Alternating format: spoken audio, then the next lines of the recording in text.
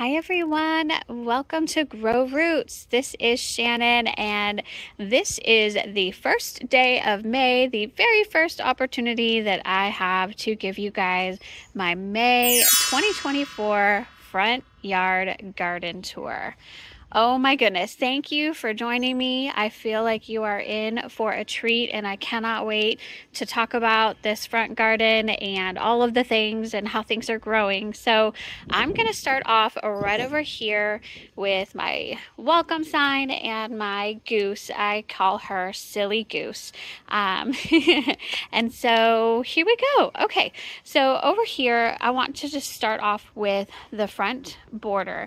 And if you joined me earlier this season, I planted these. Gosh, one of my first plantings was this front border because as soon as I saw these Supertunia Vista jazzberry plants in Callaways, I picked them up and I wanted to get them in the ground as soon as possible so that their roots could start growing and getting really strong and that they could have the best opportunity possible in the heat of our North Texas weather. I am in North Texas on the border of Zone 8A, Zone 8B, and we get very, very, very hot here. And even Supertunias, which are heat tolerant, even Supertunias can succumb to the heat of our summers. But I'm trying to give these guys the best possible chance. And so I planted these quite a while ago. I have a video on that, so please check that out.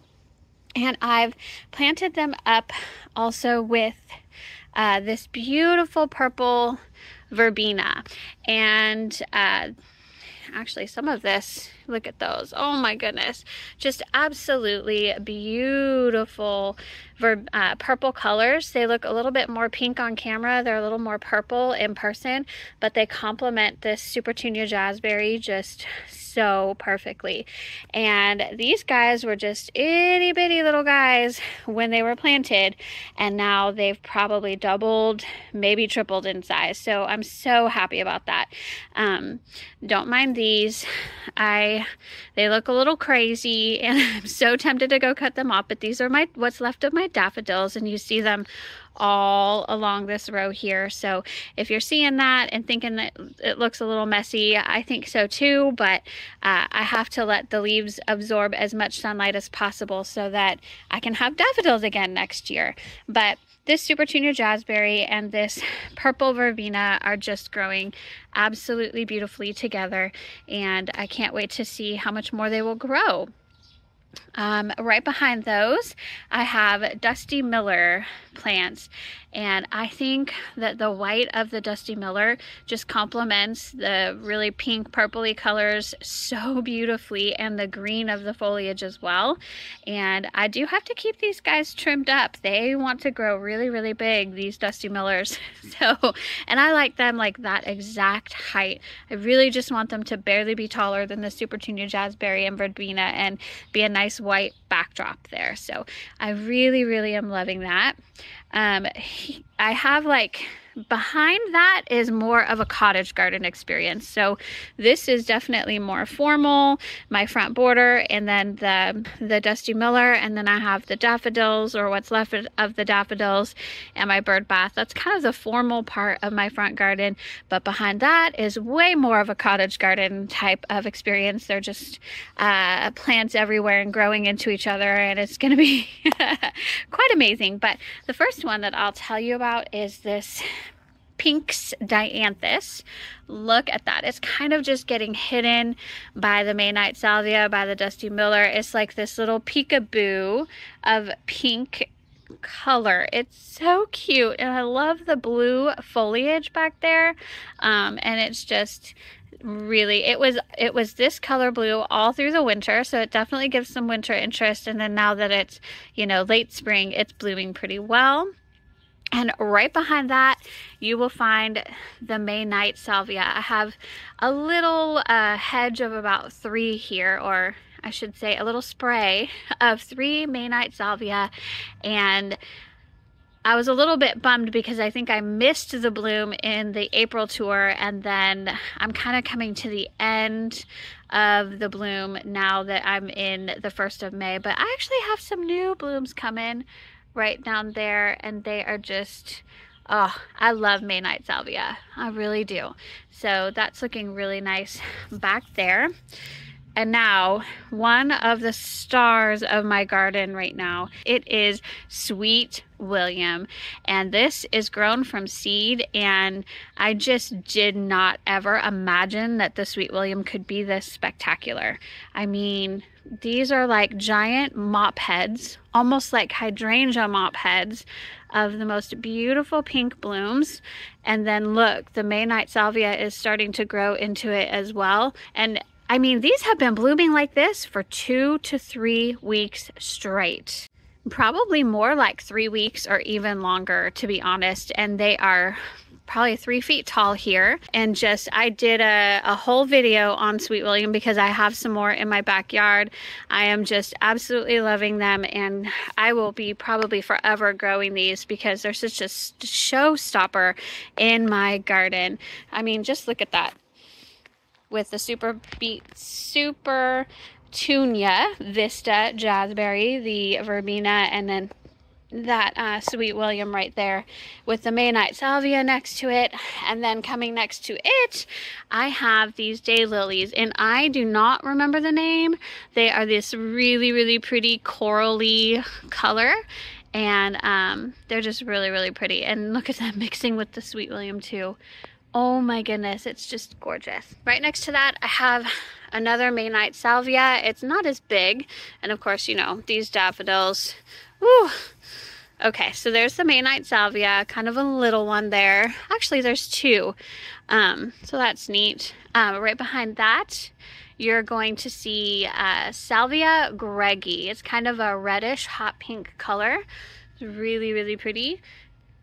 It withstands our heat really, really, really well, and very drought tolerant, heat tolerant, which is why I added it, because our summers are getting so hot. I need a lot of Texas native, heat tolerant, drought tolerant plants. So that's what that is. So coming up on the side of the front garden, here's again that May Night Salvia that you see. I have some lemon coral sedum that is just coming out of flower right here. I absolutely love it. It is evergreen through the winter, and I just want more and more of this for my garden for sure. I've got dianthus that just, it's your, I think it's Chinese pinks is the annual variety of dianthus here that's still going strong. I actually still have a daisy, a pansy I mean. Can't believe these guys are still, look at how pretty. I just love pansies so much. Okay, so he's gonna stay here. I have more dianthus there, and right here I actually picked up a Superbena sparkling amethyst at Walmart. It was like $5.60, something like that. So I picked that up. It is not in flower right now, but I think it'll be right there, it'll be really pretty right there because it's right next to my welcome sign. So loving this May Night Salvia again. And then I just talked about the Salvia Greggy that's right there. Oh, right here is a volunteer Rudbeckia that's actually about to flower. How cool is that? I found 3 of them actually when I was planting the front border. And so I transplanted them, one right there, and one over there. I'll show it to you, but those are going to be a nice pop of yellow color, which I don't have a whole lot of yellow flowers this year, but I do have this huge head Hello Sunshine Ligustrum. So the Sunshine Ligustrum actually took a little bit of winter damage. I didn't see it initially, and I have been waiting for it to recover, and there are some bare spots, as you can see right there. I've trimmed those back, and you're starting to see like all of the new growth kind of coming back. But yeah, there's like just this one long line all the way across right there of what I can only say is winter damage, because we had one cold spell that went all the way down to zone 7 temperatures, and a lot of the Sunshine Ligustrum everywhere throughout the neighborhood was pretty damaged. I'm actually pretty lucky just to see the little bit of damage that I saw right there. Many sunshine ligustrums were just almost completely defoliated and are struggling to come back this spring. So it's okay. It's going to do just fine. I really do think it'll do just fine. If it doesn't, I'm kind of thinking, because that right there is the line and underneath is where it's struggling, I'm kind of thinking about tree forming them all, maybe, and you know, stripping down all of the lower foliage so that all you see are just these lollipops on top. I'm unsure about that, so let me know in the comments below what you think that might be like. It would open up a whole new garden space underneath there for shade plants, which I think would be really fun, but we'll have to see. So anyway, moving right along, trying to get back into the garden. But there's another volunteer rudbeckia. This is another daylily that I have never seen bloom before. I forget the specific variety, but it's like a reddish, yellowish variety there. My bird bath. This right here is not flowering yet, and then planted my balloon flower here. And I never imagined that the balloon flower would get this big. It's like more than 3 feet tall now, this little guy. Yeah, and so it's not flowering yet, but balloon flower is one of the most spectacular blue flowers that you would ever see. I absolutely love it. I grew it from seed last year, and I actually had it at the very end of the season. It was up here, but at the beginning of the season, it was in my backyard. Like, it's been transplanted all kinds of times, and look at it. It's just thriving. I really think it likes this spot. It's been in a pot until then, and so it was, once I put it in the ground, it was like, woohoo, I'm gonna explode, and it sure did. And it's kind of covering this Dusty Miller too. Next to it is daylilies. These guys have not quite flowered yet, but these are the same as right here, that peach color. So I have that repeated right there. And then I've got another Salvia Greggi back there. You see the hot pink blooms, the reddish blooms. And then this is actually another Salvia that's trying to go into the Dusty Miller. But that is hot trumpet Salvia. Isn't that cool? Like, it's a smaller plant for sure, but the blooms are much taller. So tall that it's kind of, it's floppy. And so we'll see. Oh, you can see the end of one of those as well. And this is another look at the damage that the sunshine ligustrum took as well. Now you can kind of see why I'm thinking about just trimming all of that down there, just trimming all that off so that it's just brand new. But who knows? I'm not sure about that yet. I have some more May Night Salvia growing back there and right there. And then I have my garden sheep. This is Lambo. He is just so sweet. I just love him so much. He's moved throughout the seasons as well, but I think he's going to be happy right here under my Vitex tree. So let me back up a little bit and you can see my Vitex tree. There it is. It's grown ginormously. I think this is just its third season. If I have a picture of it when it was a baby, I'm going to pop it up on the screen. But it was just so little, and it's grown so fast, so quickly. And if you look, we are already setting blooms. Let's see if I could get it to focus. Come on. But yeah, these probably won't bloom until, well, last year they didn't bloom until June. I thought I was going to have Mother's Day blooms, but that didn't happen last year. So yeah, it'll be June before these guys bloom, but so pretty. I love the purple blooms of the Vitex. I have some ground cover going on under here that I love. Last year, I really tried to amp up my ground cover game. And so I planted Burgundy Glow Ajuga right down here. And I planted variegated Vinca Major right here. Now, the variegated Vinca Major, y'all might want to be careful if you do plant it. It is a very vigorous plant, and it will kind of try to creep all over the place and into places if you're not careful. Like if you want to plant it in a garden bed and don't care if it spreads all throughout that garden bed, then go for it. But it is the most beautiful ground cover, I think. And it does have like these cute little blue periwinkle blooms. However, I've yet to see any of the periwinkle blooms. It didn't bloom this spring for me, but I do really love it. It's done exactly what I wanted it to do, which is cover the ground like back there and over there. And the Burgundy Glow Ajuga is just looking spectacular. This was one plant, this Burgundy Glow Ajuga. It's even trying to overtake the Burgundy Glow Ajuga, to be honest. Let's pull this out. I don't want you to do that. Okay.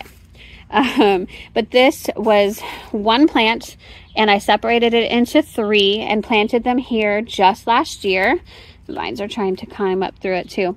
And now it's just kind of filling in this whole space. There was a hosta back here last year, and the hosta did not come back. These are these vines that are driving me crazy. Okay, but that's why there's a space there, because there was a hosta, and now I think it'll just, now that the hosta is gone, it will fill in that area nicely. But I really love Burgundy Glow Ajuga just for the foliage alone. That beautiful purple, pink, greens and creams, and it did flower. It's just out of flower now. You can see one of those is the old buds, and now it's kind of creeping over the stone. Oh, it's just gorgeous. So I love it. So right back here is my hydrangea. This is an endless summer hydrangea. This is the one that I have planted in the ground. I have another one on my porch that I call Big Daddy that is 13 years old, that is spectacular, but this one is going to be spectacular this year as well. It is full of blooms, maybe more full of blooms than I've ever seen this particular plant. And let's go take a look. Look at this huge bloom here. So I just put out a video on how to grow and care for Hydrangea macrophylla or big leaf mophead hydrangeas in very hot climates, because I'm here to show you that it can be done. Our climates, our summers are so hot, and I get so many questions about my hydrangeas and how I keep them looking so beautiful in the heat of the summer. So please check out that video if you can. It's going to be in the upper right hand corner there. All you have to do is click on it. But the other thing I wanted to show you is that I put soil acidifier in the soil, and I try to turn the blooms blue. It is difficult to do when it is planted in the ground, because it is difficult to make our soil super acidic so that it can be blue blooms. But I am definitely getting partially pink, partially purple blooms, and it is so beautiful. I just absolutely love it. Just look at that. Wow. And I have tons of buds on this guy. It is just full. This is a great year for endless summer hydrangeas, or Hydrangea macrophylla in general, because we didn't have like the worst of winters, although we had one really big cold snap. That was about it.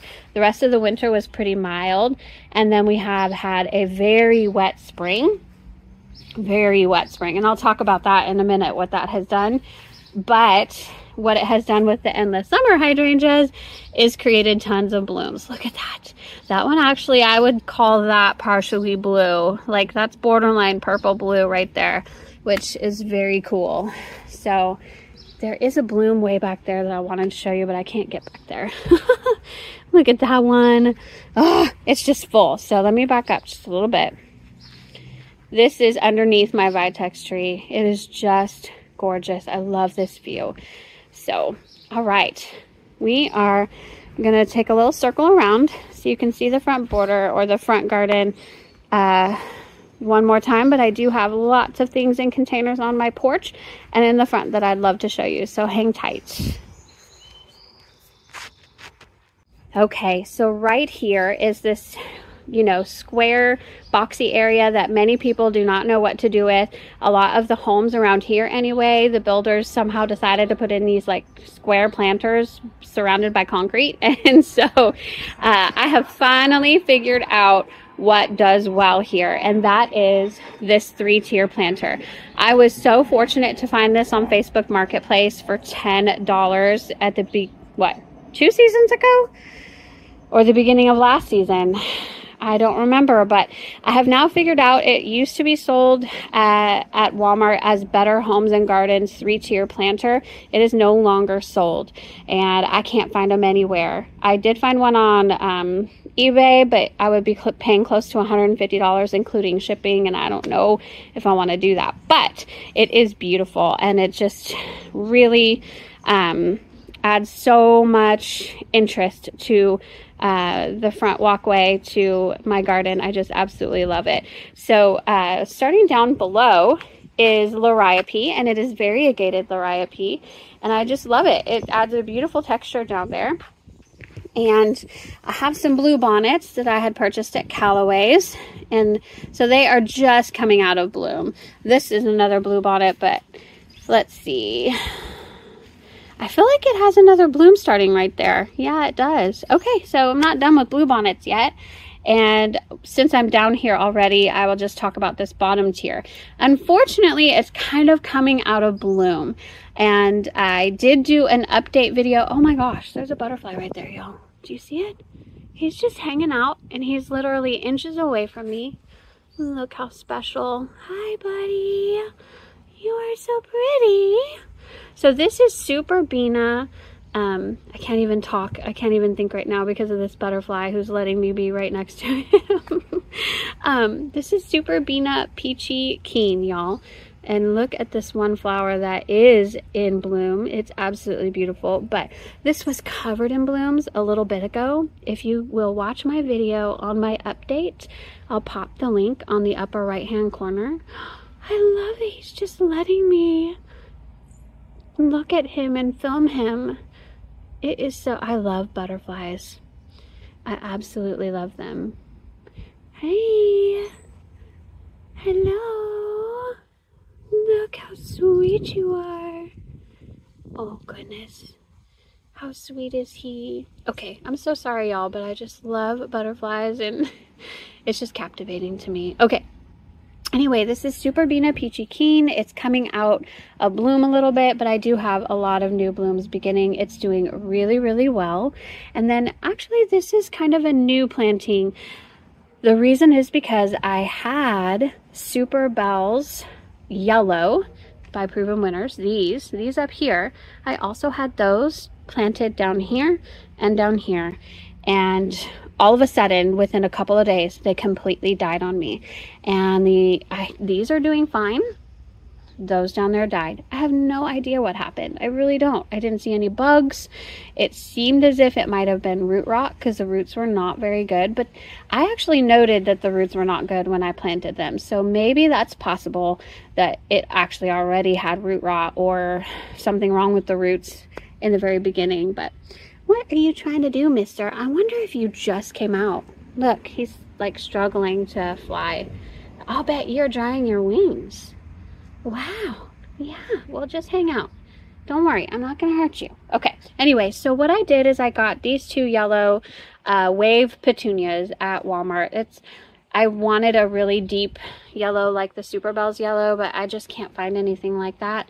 And so I just replaced it with yellow wave petunias, and then I have more Superbena Peachy Keen back there. Again, kind of almost out of flower, but still absolutely gorgeous.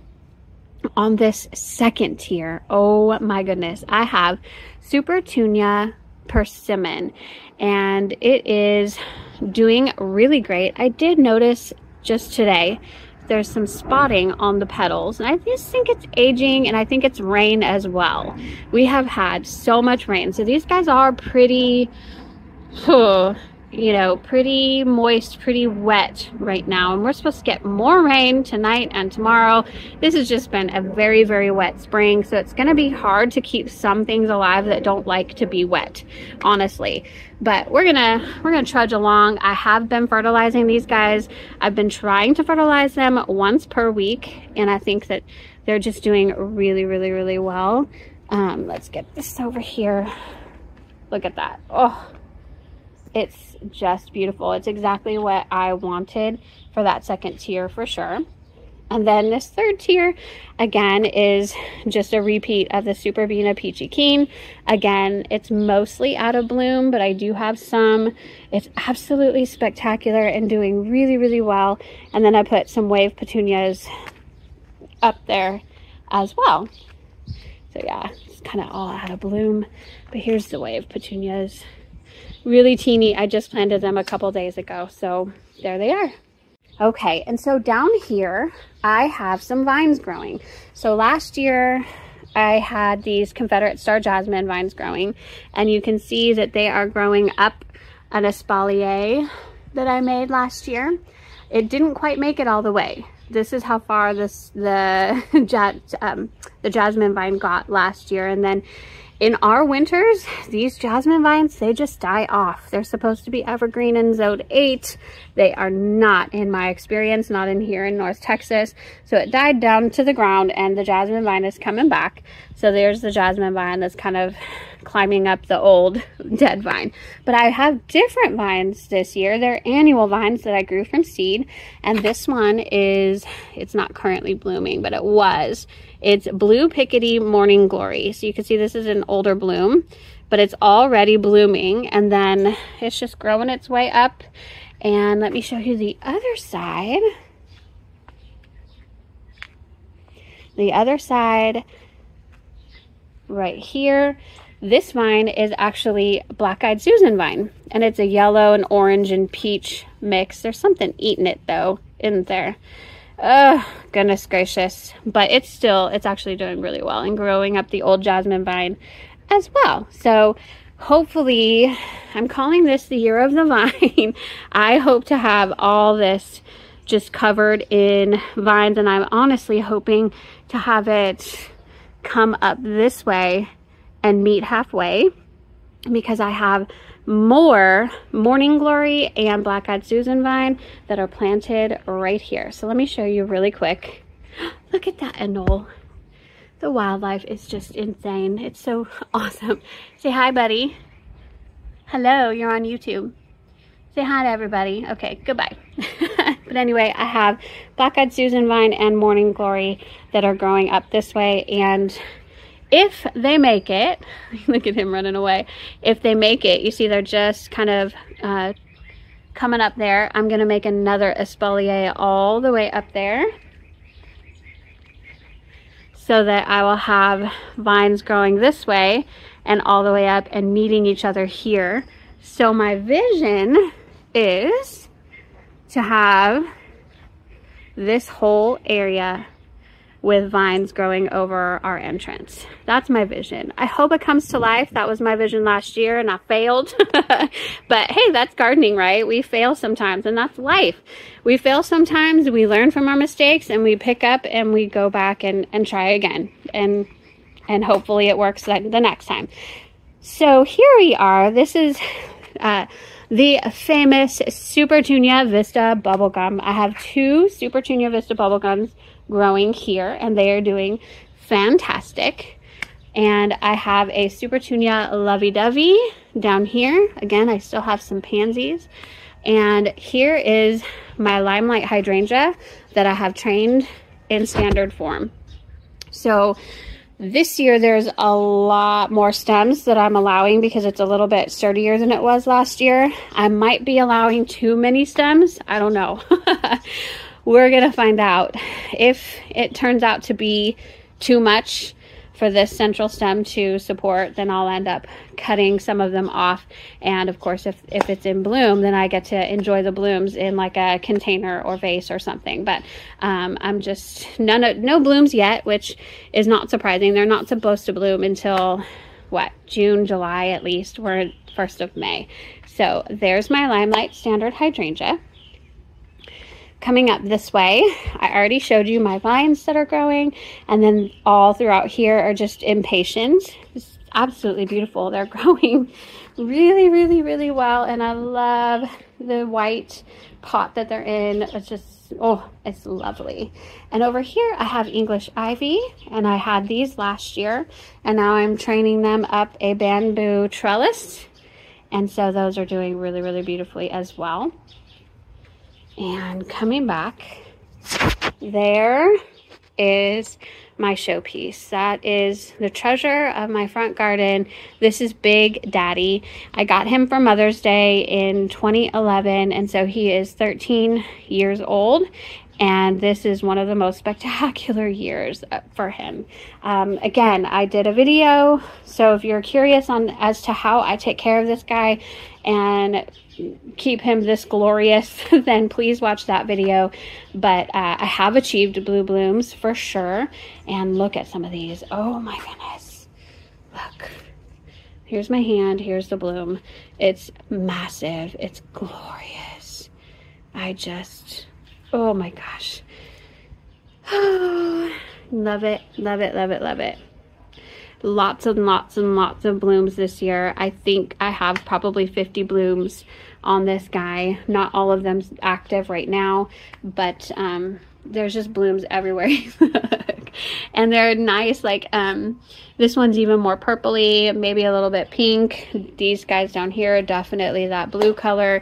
I have applied soil acidifier twice now. I just applied soil acidifier a couple days ago to try and keep these guys to, you know, remaining blue. But look at that one little purple, and with all of the blue.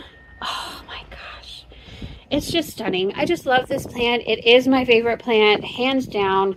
It's the showpiece plant of my garden. I have many hydrangeas, but this one is my favorite. And right next to Big Daddy is my variegated lace cap hydrangea, which is absolutely stunning as well. I'm just a little bit frustrated because I've never seen it bloom. It's never bloomed. It doesn't have a single bloom on it. It does have this beautiful variegated foliage though, and I love it simply for that. This is Big Daddy. So yeah. Let's see. Yep, every bloom that you see is Big Daddy. And then where you don't see blooms, it's the variegated lace cap hydrangea. Same location, same watering, on irrigation, same fertilizing, same absolutely everything as Big Daddy. And yet for 2 years, I have not seen this guy bloom. Oh wow, but it is beautiful. So we'll just keep hoping for this guy. Over here is another container. This one has a beautiful Gerbera daisy that was given to me by one of my little daycare girls. I have a home daycare, and her parents, she picked it out. Her parents graciously bought it for me, and I just absolutely love it. I do want to get more Gerbera daisies for sure, and it's planted with impatiens. And then I have a black urn here that has 3 different things here. We've got tricolor sweet potato vine, which I absolutely love. I overwintered this from last year. I've got impatiens, and then I've got double up pink begonia. This is a plant that I overwintered last year as well, and I split it into 5 plants. And so this is one of them, but it is not blooming for me. However, over here is one of the others, and it's doing much better right here. It's in much more shade, and it is blooming. Isn't that interesting? More shade, more blooms. And I've got it planted up with a purple sweet potato vine, so I think that's really pretty. I've got my little bench there. And then I wanted to show you really quickly, this is my gomphrena wreath that I have hanging there, and it was much brighter pink when I put it together. I saved it from my gomphrena plants last year, and I made this wreath over the winter time, and I will say that they do not save very well in the sun. So the sun hits this in morning time, and it definitely fades. So that is something to think about. If you're thinking about making a gomphrena wreath, just know that if it's not in complete shade, that it's going to fade. But it is still remarkably beautiful, and I still love it. Just wanted to let you all know and update you on the gomphrena wreath. Planted in the shade. Don't let it have any sun exposure. And really this is, this is one of my other porch planters. It has the English ivy again. It has dianthus in there, and then I have it crawling up a plant stand, and then I have put some Tradescantia zebrina in there. I may plant a couple other things in there, but It's just kind of, I like it. I like the idea of the plant stand being a trellis for the English ivy. I really do like that. Okay, so let me show you these guys. These guys are my containers. I called them curbside containers because they're planted at the curb. And I also really wanted to show you our grass as well and let you know how we've gotten our grass to be so green. But first, let me update you on these curbside containers. I really would love for you guys to watch my video on planting these up so that you see how much this has grown. Wow, it's amazing. And I don't know if you can see all of the bees, but the bees are all over this salvia. So the showpiece for this container, absolutely, hands down, is Mystic Spire's blue salvia. I've never grown this plant. I know Janie from Dig Plant Water Repeat has recommended it, and I am so glad I picked it up because it's stunning. It's so beautiful, and the bees are all over it. I'm almost afraid to touch the bloom because I don't want the bees to sting me, but you guys can see just how vibrant purple, blue, and there's bees everywhere. Wow. I'm not gonna hurt you, bees. Okay, they're just amazing. I love it. And then here I have Supertunia Vista bubblegum that is growing really well in front here. I have Supertunia Lovey-Dovey that's doing okay right here. Not too shabby. I have Supertunia Royal, what did we call it? Magenta, yes. So Royal Magenta is, he's doing okay, not great. And then right over there, you see a blank spot, barely. There was Supertunia Priscilla planted there. And I called it, y'all. I called it. I knew the Supertunia Priscilla was not going to do well, was not going to keep up with the vigor of the Mystic Spires and all of the Supertunias, and I was right, and it died. And so did the other one in my other container. And then in the other container, one of my Royal Magentas died as well. I don't know. This has been a very wet spring. Maybe they got too wet. I don't know. Maybe snails, maybe slugs. These are all possibilities. But look at this, though. This is how vigorous the bubblegum is, y'all. So the bubblegum is planted on the other side, and yet I've got the bubblegum growing through. It's growing through the Mystic Spires, and it's kind of showing its pretty face on this side, too. And look, there it's so great. I love Supertunia Vista bubblegum. Y'all have got to grow it if you have never grown it before. But I'm going to quickly show you this planter as well. And yeah, you can see this is where the Supertunia Royal Magenta was. It is no longer there. It died. And then right here was the Supertunia Priscilla.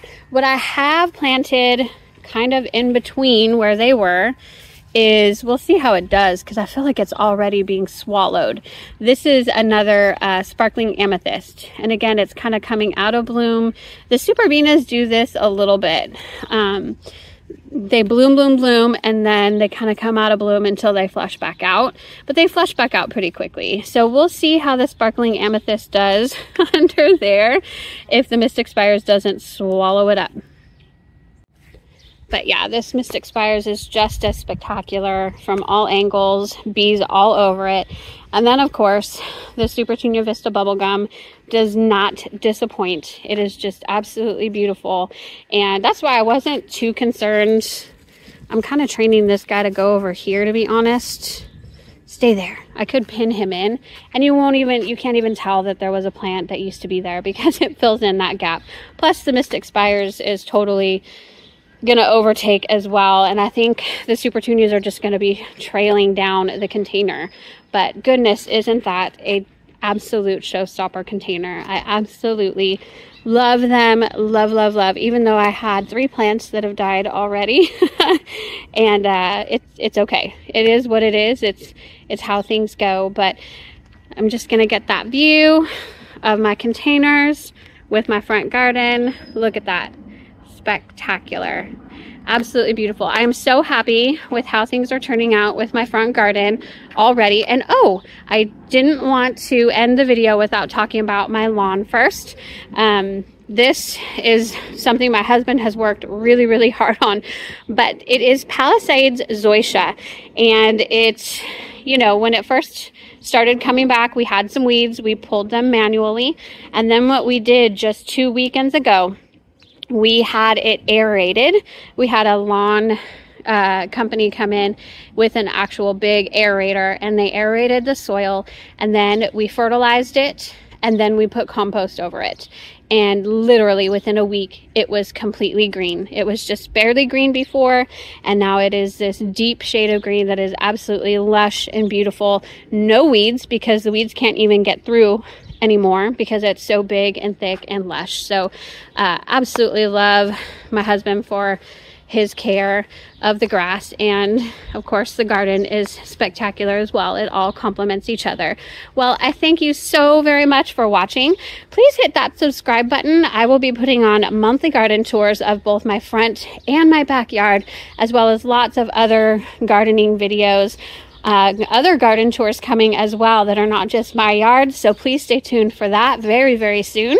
And I love y'all so much. I'm so thankful for each and every one of you. I hope you have a fantastic day, everybody. Bye-bye.